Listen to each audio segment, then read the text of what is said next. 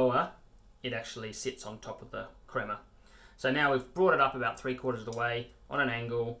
We want to start to push it forward and see how it billows out there. When we push it forward, it billows, and that's how you can get some patterns. But you know, even if you just did that for a love heart, it'd be fine. And then when at the very end, you want to pull it through on an angle.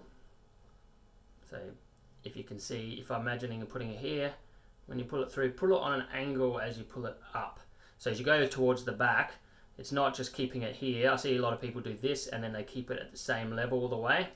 And that just pushes a lot of milk straight through there, and you get this thick line coming through.